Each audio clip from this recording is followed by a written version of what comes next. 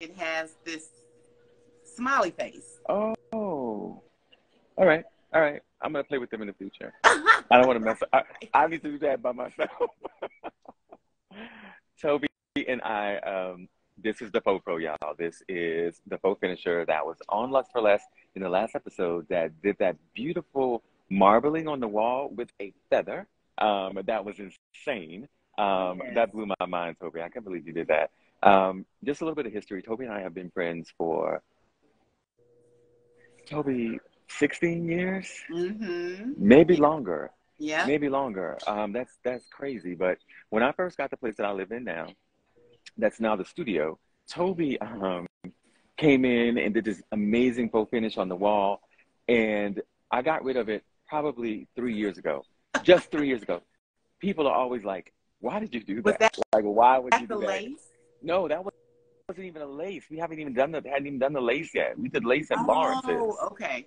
Yeah. You see, there's this history. We've done commercial spaces and residential spaces together and done a lot of experimenting too with cool and new techniques because you know how much I love wallpaper. And before I became that person, I was with Toby.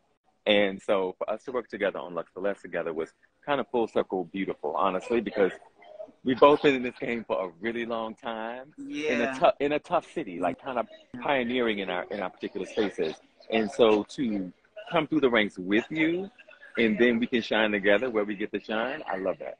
So I feel like I should be on the team. You are throwing on the team. that out there. I mean, I feel like I should be like taping like every project. I feel like there should be another opportunity that you and I could collaborate on. Okay. How about that? Well, it was something really specific. It was interesting because I had so much fun. The day that I shot with y'all was so much fun. I was like, oh my God, this is fun. I thought you were going to get annoyed. I mean, doing everything over and over and over and over again can be a little bit, you know. Well, you know, I dibble and dabble in production design anyway, so I know that side of things. I know the TV very, very well. Toby, brag a little bit. Brag a little bit. Where have we seen you before? No. Well, I do production. I'm a production designer. So I've done a lot of reality shows here in Atlanta, like Housewives, Little Women, ATL. Oh my God, I've done Nancy Grace. I've done a lot of stuff on the Nancy Grace? Side. Yeah, that's crazy. That was fun too. Yeah, we actually built a library set for her. So I've been able to take the knowledge from the faux finishing, the decorative painting, and kind of turn that into the whole production design thing. I really do. I like doing that. So to answer your question, no, I was not annoyed at all because I already know how it goes. I already know. What about one of the things that you do that I admire a lot is you teach classes. And like in my head, honestly, I feel like a frustrated educator. That's what I really probably want to do. But I'll just teach design. How does that work? Like, how does somebody join your classes and what can we expect to learn? Well, the classes were just evolution. I just evolved into it. Because when I first became a decorative artist, I was like, oh my God, I would never teach. But then everybody that worked for me was like, oh my God, you're such a good teacher. I mean, I didn't think I was going to be able to do this. You showed it to me once, maybe twice, and now I can do it. And then I don't get frustrated, with my people either. I don't get frustrated with my team. I just try to have a lot of patience. And then over time, that was always the message. Even when I hired new people who had no idea what they were doing, all of a sudden they were doing it. They was like, you should teach. You're a really good teacher. No way. Yeah. And then I always had the thing, well, how do you do this? How do you do that? Tell me how you do this. And I'm like, I'm not about to stop and tell you how to do anything. I got to go to work. No, but here's the thing. Okay. As someone who, just like you, like a really kind of specific niche to what we do, right? Did you feel threatened at any point to share your skill set with someone, that taking work away from you? Yeah. So initially I felt threatened because people would they felt entitled. Mm-hmm. Do you know what I'm saying? Like that was the energy I always got. They felt entitled to what I was doing, how I was doing it. They wanted to know all the products, just step by step. And I'm just like, dude, I go to my studio every week and I create. You know what Yeah. I'm saying? Like, I come up with these finishes, I go and I learn them, and then I take them back to my studio and I make them mine. So Mm-hmm. initially, yeah. So finally, one day I just had an epiphany. I don't know what happened. But I was like, I should teach. So I'd gotten my new studio over off Chattahoochee, and I was like, okay, I'm going to do it. I didn't even really tell people I was going to do it, but I announced this huge class on Instagram, and next thing I know, all of my friends posted the class, reposted. My celebrity clients reposted it. Like, it was deep. Y'all, Like, I was like, Toby okay. is low key famous. She's being very modest. She's low key famous. All her friends, you know, all of her friends, all of them. She's well loved and well known Oh, well, in thank the you. best way Thank possible. you, thank you, thank you. So, yeah, so that's pretty much how I got into teaching. People kept saying, you gotta teach, you gotta teach. How do you do this? And I was like, you know what? I'm gonna start to do this. So that was in, I think, 2009 was my first class. But now I have a whole online academy. So you can actually join my, school, and you can learn everything online. I'm there with you.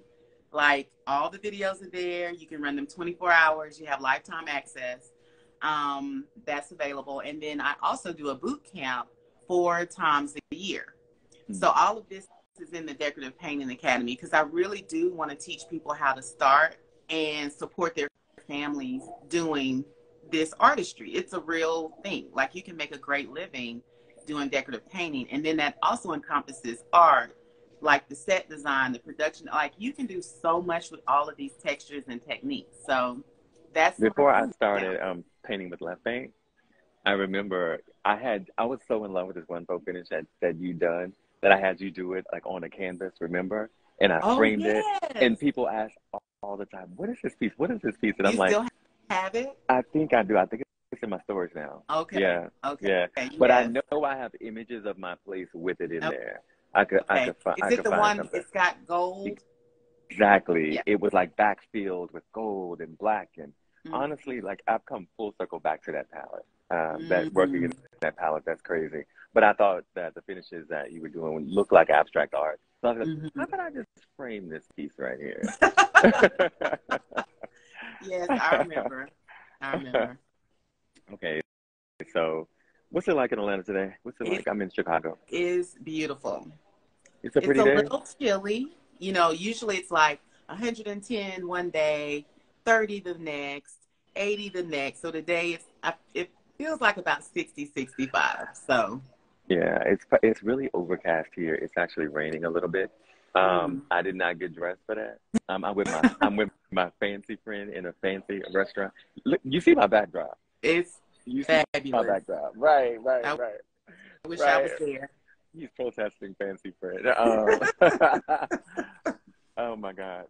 No, but I miss home. I actually just got here yesterday. I was just Okay. wondering if the weather was different than it is here. That's all. No, it's beautiful. But I meant to Somebody, tell you, so when I saw you at High Point, I don't know if you remember, but I was at my decorative painting convention. is that what was happening? Yeah. So we're Got it. partnered with High Point, and they let the convention, the members of our convention come Right. to High Point. So we Sweet. were on our field trip when I saw you. That's crazy. Mm-hmm. I literally was going live to just remind everybody it was Monday. Hey, watch Luxe For Less, da da da da da.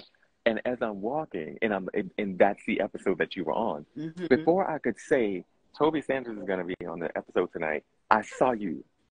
My reaction was so real. People always like, "Are you acting?" Like, no, that was real. I'm not that good of an actor. Like, seriously, Toby, that was It insane. was, because I didn't even see you. All I heard was somebody said, "Toby!" And I'm Yes, like, yes, who yes, knows me?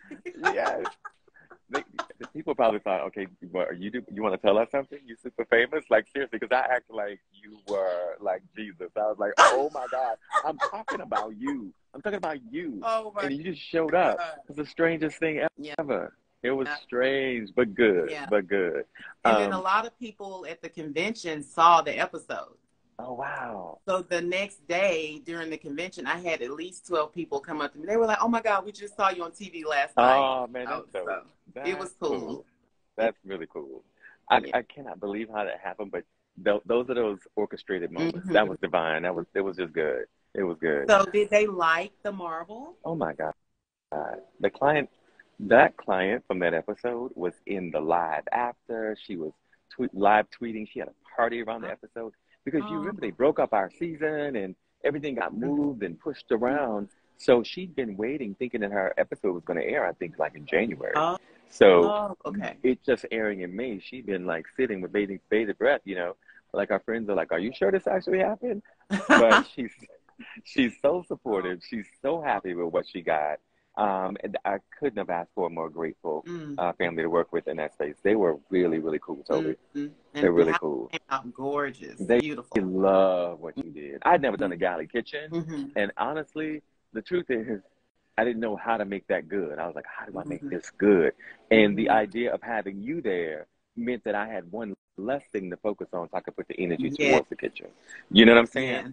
Because I know you by reputation. And another thing with me is that I don't go by reputation. Whenever I hire a contractor, if I can afford it, I'll work with them personally first. Because, you know, our clients are trusting us with so much money. You know what I mean? It still makes me nervous.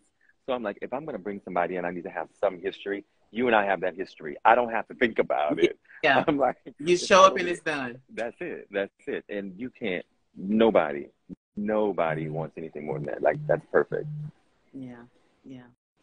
Blessed Little Bungalow asked if you offer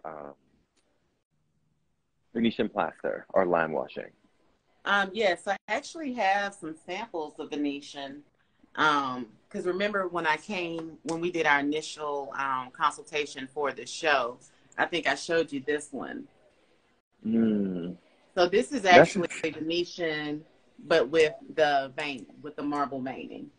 When you tap your nail on it, I feel like it's stone. I can hear it. It's audible. That's crazy. And I actually teach this in the academy as well. So yes, I do offer Venetian plaster. Sweet.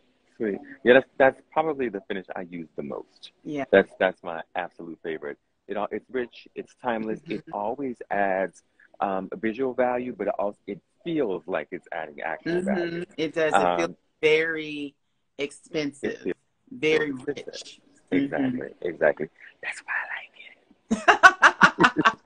it.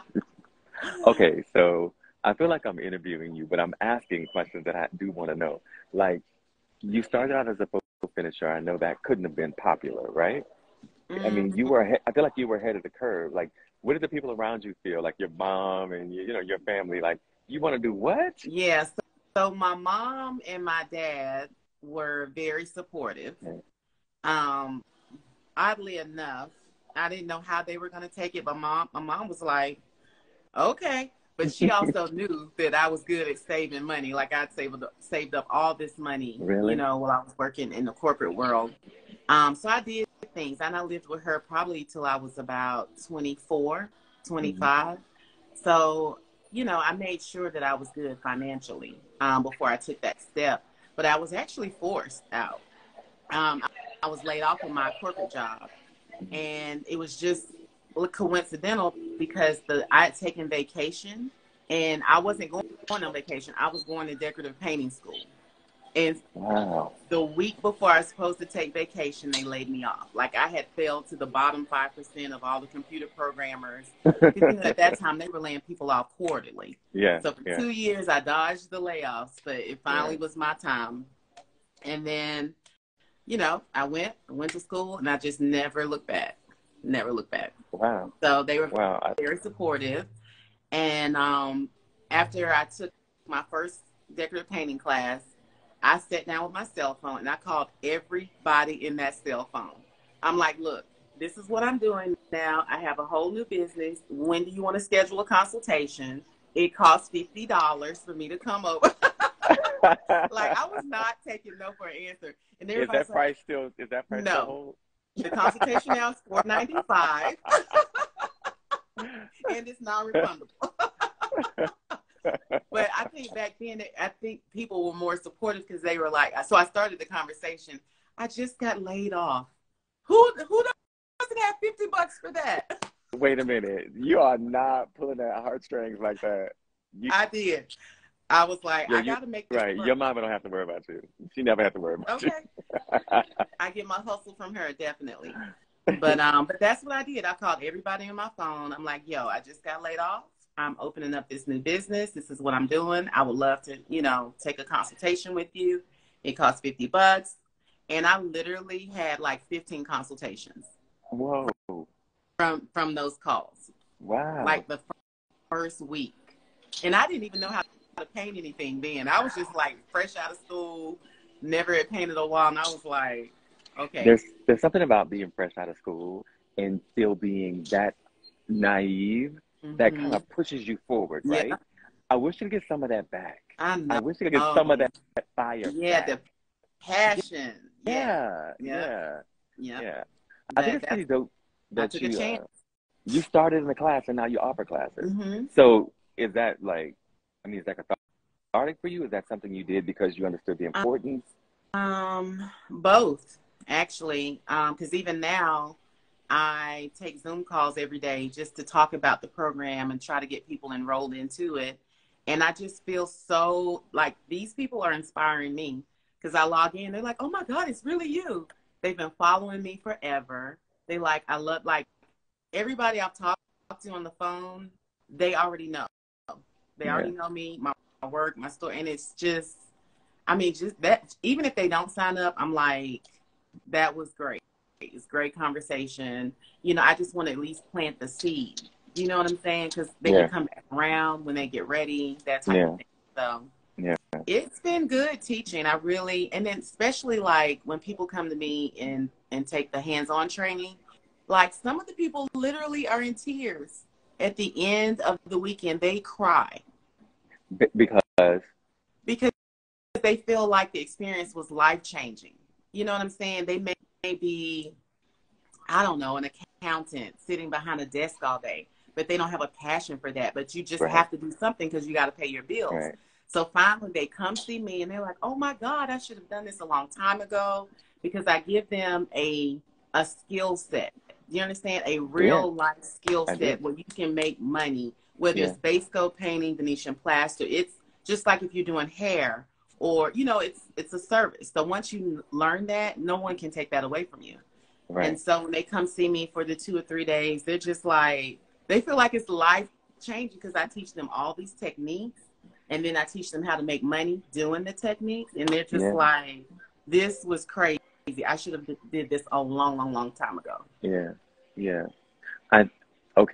I completely identify with that. That was my moment of figuring out that, dang, what is this interior design, back in New York. And couldn't wait to enroll in school, couldn't wait to discover this thing that had been sitting here the whole time, like inside of me that needed to come out. So I wanted to hear you, how you described it, but that's exactly how I would feel. I imagine that, somebody who's deep in their profession, especially something like accounting, like you just referenced, going somewhere and feeling seen and feeling like they're adding value in a way that also makes them happy. That's insane. Yeah. That's very cool. It's just, every time someone comes to see me, they're just like, I can't believe you poured into me so much. Like I tell them and give them everything. I don't hold anything back. It's no secrets. I give them my ordering information, everything. So everybody's waiting. Okay. I will never do what you do ever. I believe in hiring experts to do what experts do. I feel like that's the only reason I have a job, right? People who believe in hiring experts. So designers are like awesome and creative, and there's a lot of people that I revere, but I think each designer is really only good as a team, Toby, right? And part of our job is being really organized in a way that we know who to call for what and where to retreat, where to push forward. And in your space, I completely retreat. I can't do that. We don't have time, but also I would never do it as well as you because it is, like you just said, a skill set. How long have you been honing your skill set? It's about 26 years now. 26 years? I don't know if I knew that. Yeah, because I started really 2000, my business in like 2004. So how long is that? 20. And get the content? Huh? Huh? I was saying hi to somebody. You said you started in 2004. Yeah. That's So how long? How 19 many years? years. 19. 19 Okay. years. So before I was started my business, I was painting. What Like kind of painting? I was doing the decorative painting, but I didn't know it was a thing. I was doing it for fun. Oh, I see. Hmm. Wow. Okay, so we had the same thing. When I Yeah. was a kid, I wanted to be an architect, right? I landed in New York in fashion, but not glamorous, like on the retail side. Hmm. And started working with an interior designer. And I was like, first of all, I didn't know what he did, right? And when he took me to the D&D building, and he's dragging me around, I was like, oh God, what is it? Like, we're paying you to do this? Right. Like, I Right. want to do this. Like, I want to do this. And Yeah. that's Yeah. how it all started. Yeah. Yeah. And so that's how it was for me. I'd always been very creative. You know, I get that from my mom. And I painted for a long time before I woke up and was like, oh, I can make money doing this? Yeah. Oh, Yeah. okay. So once I But that's figured that out, I never turned back. Yeah. so, so what's next? Next for me is probably to transition off the ladder and just help people full time with their businesses because I have a community that I serve now, but you know, I like to listen to them and talk to them to see what their pain points are. And a lot of it is time, fear, and I'm just really trying to be here to help these people, you know, through their journeys. But I Mm-hmm. can't help and paint at the same time, so I've decided to um, really try to focus on helping the next man or the next Sounds dope. person. Mm-hmm. That sounds dope.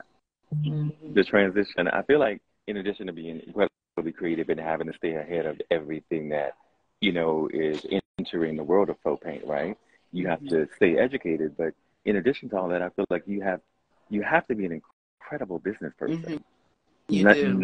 19 years, You do. you must be able, do you teach any of that in your class? Yes, that is probably half of the courses in the online class.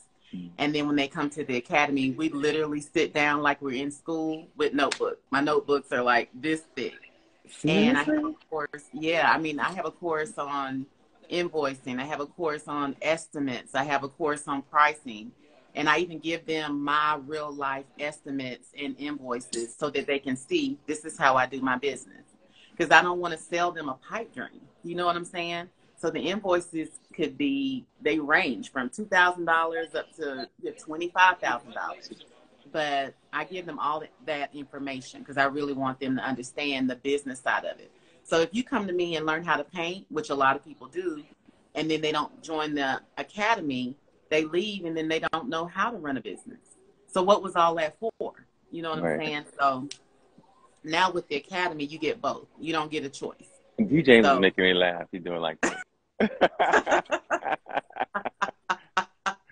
yes, yes, yeah. But That's because I you was know just what? curious about that. Yeah, I I was think a lot of that comes because I had my bachelor's in business.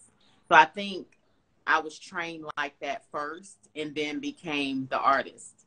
So that's kind of, I think, what got me through. I was always the business person first. I And did. then, yeah.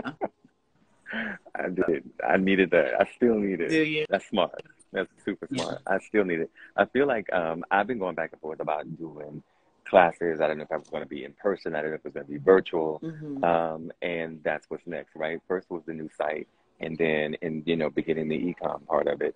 But for me, I wanted to do the classes because I told you I want to be a teacher. Right. But I need to sit with you. I Yeah. mean, Can I give you some advice? absolutely. So you should build your community first. This is how I feel. Mm, Because I'm going through this now. I feel like you should build your community first and you should launch your business coaching first before you even do videos. See, I went about it differently. I launched the school with all the videos first with no community. You see what I'm saying? mm-hmm. So I'm building the community now and the the the online courses and stuff, all that's great, but you need to have the community. Right. So I feel like you should start now with just taking one-on-one coaching.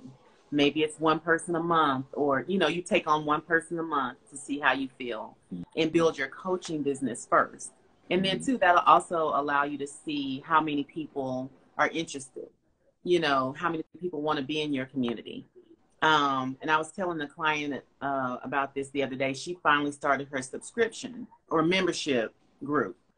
And I think that's something you should do as well for a nominal fee. But maybe it's, you know, meet with Michelle once a month and you can start your coaching that way. So get people in. Maybe it's, I don't know, $39 a month that they can sit with you twice a month as a group. You know, you just talk design. You show past projects, what you made. I mean, obviously they're going to tune in. You're on HDTV. You know what you're talking about, right? But I feel like you should start with a membership group or, you know, one-on-one business coaching, and then move over and maybe into the online digital space. That's smart. That's smart. Yeah. That's smart. And I'm the king of having all this content just going to waste. Just because I get so excited about creating the content, right? And I got all this stuff just sitting there, and by the time I'm ready to use it, I feel like it's dated. That's how I am. I have literally 15 years of content. Dude. And it's so organized. Yeah. Because I keep thinking, oh no, there'll be an opportunity. There'll be an opportunity. And at worst, if I still like the work, I don't want to look at me from whenever. Right. No, I feel you. Trust me. Toby, trust me. When is your birthday? May 20th. Toby's birthday is May 20th. My birthday is May 10th. So it's this big Taurus energy right here. Yeah. He's laughing. He's laughing, but my little nephew is a Taurus, Toby, and he was at the house last week, and whenever he does something, you know, not nice, my brother's like, that's that Taurus, and I'm like, what? I rebuke that. I rebuke that too. I don't appreciate that because I am very nice all the time. You're one of the nicest Tauruses I've ever met, actually. Way too nice, right? Especially to be in this business. It's hard being nice in this business. Yes, it really is. Because part of what we do as artists and contributing to communities that we contribute in is educating people on the value of what we're contributing while we're doing it at the same time. Right. Like, just for me, even like that sample you just held up, you brought that sample to the show also, to the episode. And it was just, it sounds, and I don't mean this in the most positive way, not condescending at all, but it was just professional. It was just well done. It was the kind of presentation I want to make to a client, you know, because I feel like most of what we do and everything that I do, and I know you do, is aspirational. It should feel that way. Yeah. And I mean, even the way you present, and you and I are friends. You didn't bring me some shoddy sample. You know what I mean? Like, you know what I do. I mean, there's never any arrogance about it. But it's always pride in the work, in what you're leaving behind, leaving a space better than you found it. Like, what's the point if you're not doing that? See, I gotta have you come talk to the academy, hey. I'll be the mouthpiece. You give me the infrastructure. Yeah. I got to have you come on and talk to the children. But no, seriously, love this. That goes so far for me. That goes so far for me because, I mean, the most important thing in our relationship is the trust, right? Our clients have to trust us. But in order for us to work together, you know, sub to sub, we have to trust each other too. Yeah. So, yeah, it starts there for me. And you walking in the way that you do, as confident, and then like the feather took me out. You could have knocked me over with the feather. The feather took me out. I was like, okay. Can I tell you a secret? Yeah, go. So when we actually filmed the show, that wasn't the actual feather I used. Of course. Okay. So it was funny because that show aired during the decorative painting convention, like the International Decorative Artisans League. So my roommate, she's been in the business, 35, 40 years, super professional, world renowned. So we're sitting there talking, she's watching the show, and she was like, she's not worried about me being on the show or happier. And first thing she says, you feathered that with a red, you marbled that with a red feather? I'm like, that's what you say? Like, I'm on HGTV. That's the first thing you say. Yeah, right. So it was so funny. She was like, oh my God, I just imagine red dye running down the wall. And I was just like, I said, no, I didn't have my normal turkey feather in my toolbox. So I just pulled that out for the cameras. And it That was looked the good. camera. You understand. See, you got to understand both worlds. We know what works in real life, but also what's going to work for TV. That's two different things. Different things. So no one wants to see a brown turkey feather. They want to see a red turkey feather. Exactly. Very smart. The homeowner, Jen Manley, is in the live, Toby. She says hi. Hi. Your house is beautiful. I hope you're enjoying it. I want that kitchen, really, and that bathroom. I think I have the screenshot that I have. I'm going to post this short video of Toby and I on my stories once we hang up. But the thing that I love the most about the bathroom is it looked like this stool that I got from Made Goods. It looked like it was a part of the wall. I never even saw the stool. Toby, it was so good. And you never saw it. She's meaning that she didn't see the stool before, as a point of reference, before she started the faux. I installed all of the furniture after she was done. And it was so good. We couldn't even plan that, right? Yeah, it was the same exact color. Yes. Everything. The coloring and everything. Yeah, it was really good. Yeah. It's really good.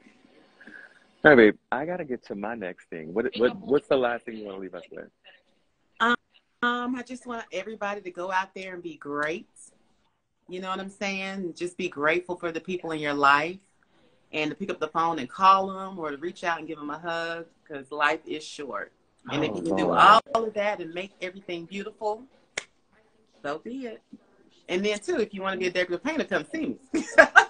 You know, little plugs, shameless plugs. Sorry. No. I don't care about a shameless plug. There's no shame in what you deliver.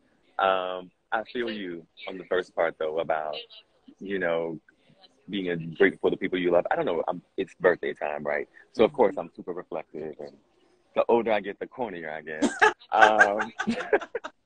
So I really have been thinking about that a lot. I didn't balance as well as you did. I feel like you have a really great balance of your friendships and your time you spend on your personal life versus time you spend on work. I was always a little bit one-sided, work heavy. And so lately I've been a lot more intentional about making time for friends and letting them know that I see them too as much. I mean, people like you and I are always looking and needing support from our friends. Yeah. We're in business. And so the idea of them only showing up to support me and not vice versa, or me making time, or they making excuses for me before they ask, hey, can you come? They just figure that I'm working. Yeah. And I'm like, ooh, I set a terrible trend here. You know what I mean? So I really appreciate what you just said, because I'm there. Yeah. I'm being more intentional about being a better friend, for sure. Yeah. Yeah. Well, I love you, friend. And I love anytime you too, you need something, give me a call. First on my list. Yes. First on my list. All right. Have a great Saturday, babe. Thanks for joining us. All right. Safe travels back home. Bye. All right. Bye-bye.